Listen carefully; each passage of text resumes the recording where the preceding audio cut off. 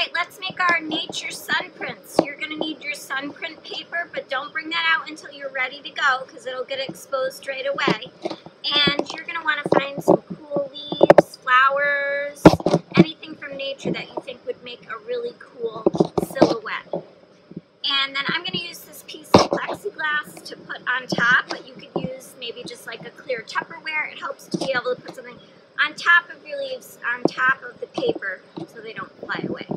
Alright, let me show you how it's done.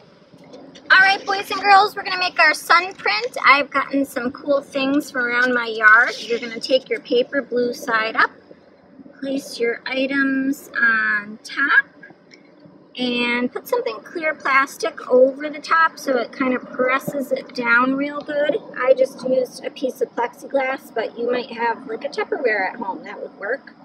And you're going to leave it out for 2 minutes. Don't overexpose it, so don't leave it out longer than 2 minutes.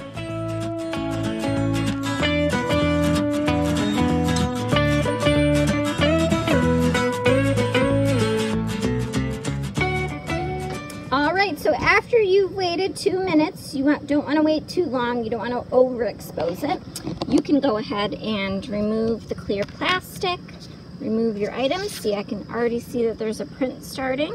And you're going to put it into water, print side down, for a minute.